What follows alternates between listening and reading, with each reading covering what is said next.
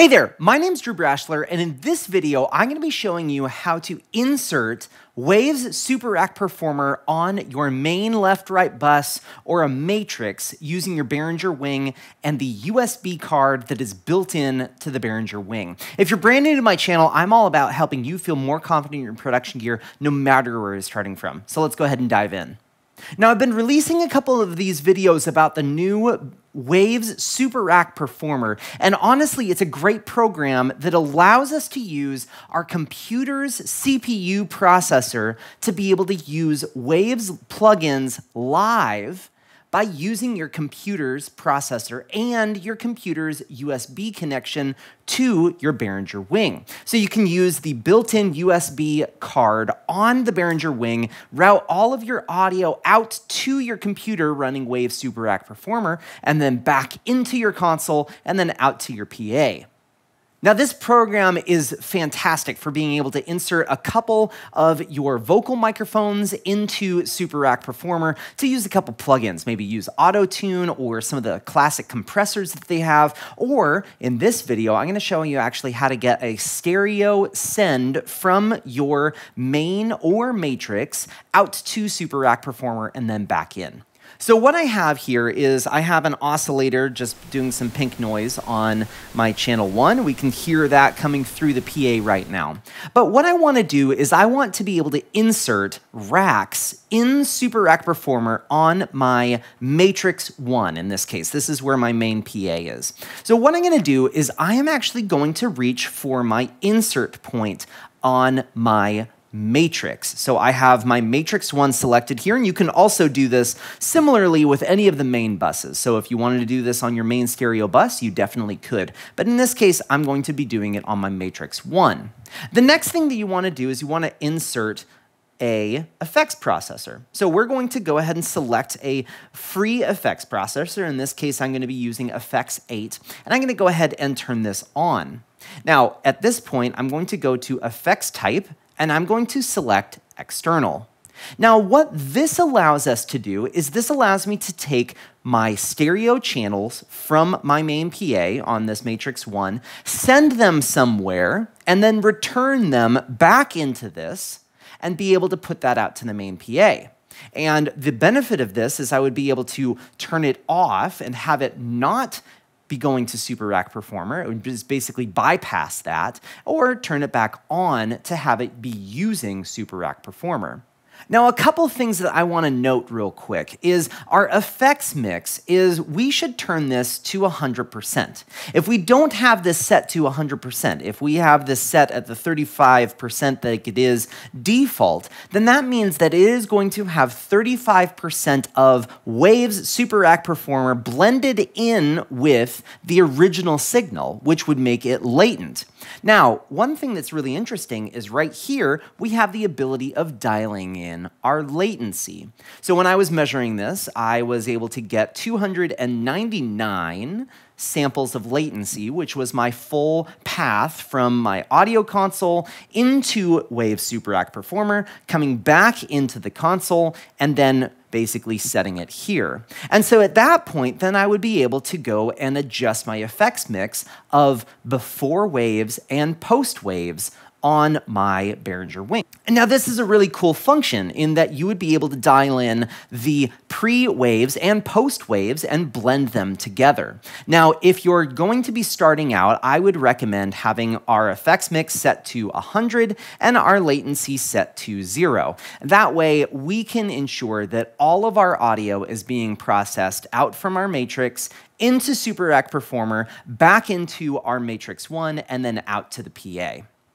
The very next thing that we need to do is we need to set up some of our effects sends and our returns here.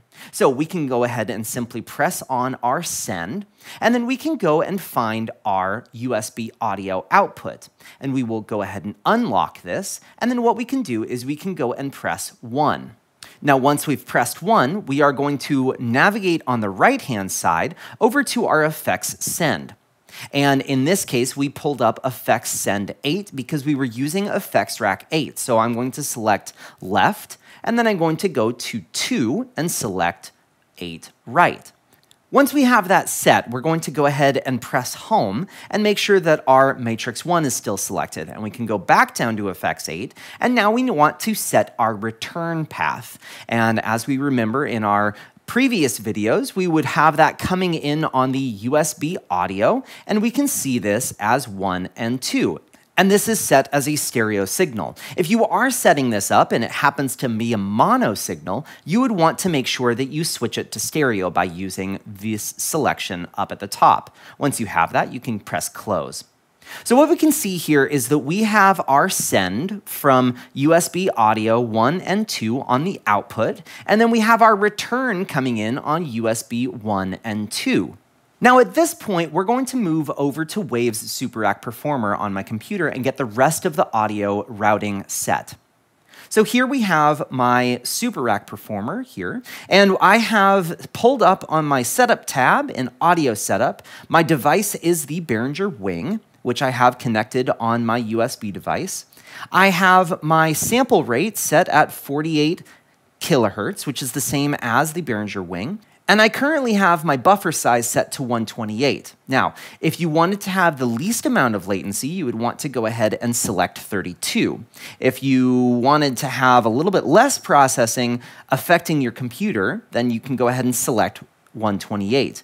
In this case, because I am recording my screen, I am going to keep this at 128, but for latency purposes, you should select the lowest latency that you can with the smallest buffer size. Now, when you do this, you are going to find that your CPU usage is going to be higher. So if, for instance, if I went and selected 2048, my CPU would drop down to 1%. Whereas if I had my 32 on the buffer size, we can see that my CPU usage is at 12% right here. So in this case, because I am recording my screen, I'm going to go ahead and select 128.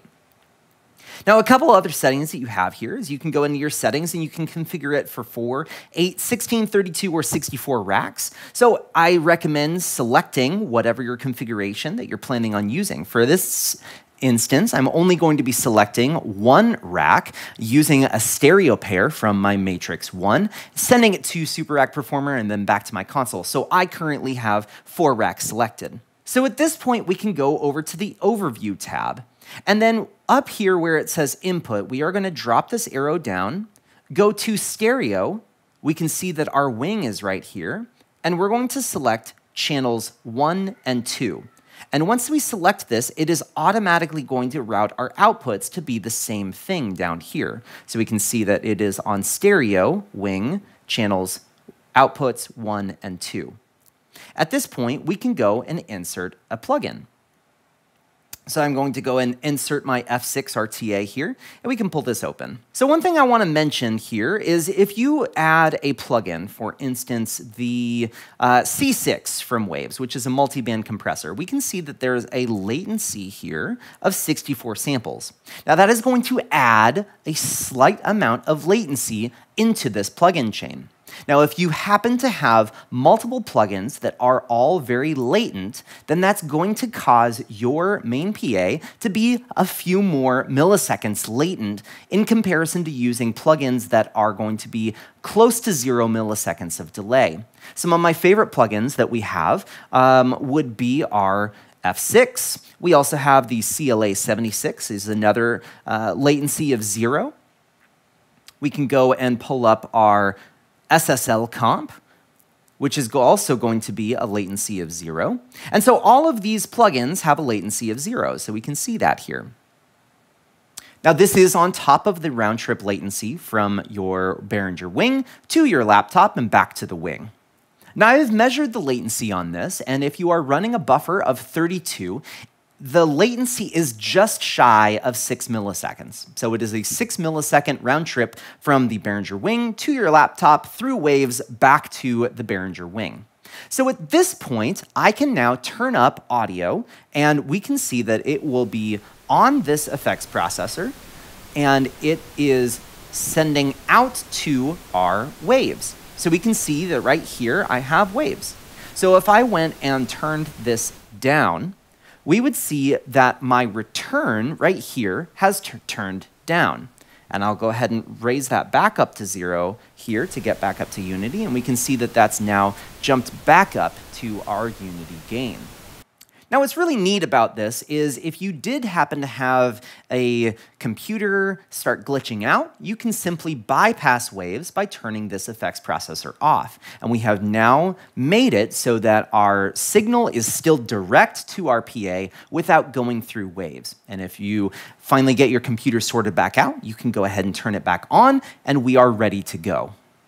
Now, a couple of my favorite plugins to use on a matrix feed or a stereo left-right feed would be the F6, which is one of my favorite plugins that they have. It is a multi-band EQ, which allows you to just tailor your EQ just a little bit, but it also has a multi-band dynamic EQ portion of it as well, which allows you to kind of tailor some of the high frequency that might be a little bit bright at certain times. You can set this to pull those down once it gets up to a certain threshold. And I'll be releasing one of my videos on the Waves F6 here soon. Another one of my favorite plugins would be the SSL comp. And this is a beautiful stereo bus compressor that I love to use on my stereo bus, especially with a music bus. So some of my favorite settings for this would be of a 10 millisecond attack, ratio of 4:1, and we can do our release on 0.1, 0.3, or you can set it to auto if you're not used to setting your release times. Another plugin that is actually super useful for inserting on a monitor feed would be the X feedback, and that's going to be down here in Other, and it is right here. Now, what this plugin allows you to do is this allows you to ring out microphones with your floor wedge, and what this will do is it will go in Setup, and it will automatically pick some frequencies that are feeding back. Now, X Feedback is one of my favorite plugins for ringing out microphones and even floor wedges because it allows the plugin to find all those frequencies that are going to be feeding back, and it automatically turns them down. For instance, if I was to bring in my sine wave generator here on my routing, we'll go ahead and unlock, and I'll bring in my sine wave that's on channel 2 here. This is a 1 kilohertz tone that's being played. So if I was to turn this up, and I would have setup turned on here, and I started bringing this up, this would sound like feedback to our X feedback. And so as you could see there, it started hearing it, and it started pulling it down. And so then if I was to change my oscillator to a different frequency, for instance, if we changed this to be, say, 5K67, we can then turn this up, and it is going to sense for it and automatically turn it down. So as you are taking your microphone, you can continue to turn up that microphone into either that floor wedge or the PA, and this plugin will hear the feedback that's happening and automatically apply notch filters in those frequencies that are starting to feed back. And that's why it's one of my favorite plugins for inserting on, say, a lav microphone or a floor wedge. Now, if you wanted to use this same method of inserting a effects rack on a channel, you could. So we can simply go to one of our channels, and we can go and insert an effects plugin here. So we can go and add in an external, and we can set our effects mix to 100, latency to 0. So we can set this to mono. We can then tap in here, unlock, and go ahead and route effects 7 left into our third output here. We can then go and go back to our channel, turn it on, have our return be from USB 3, which is mono, and we can simply close. At this point, we can then go into Waves SuperRack Performer here, go to our second rack, and choose our mono input from being input 3.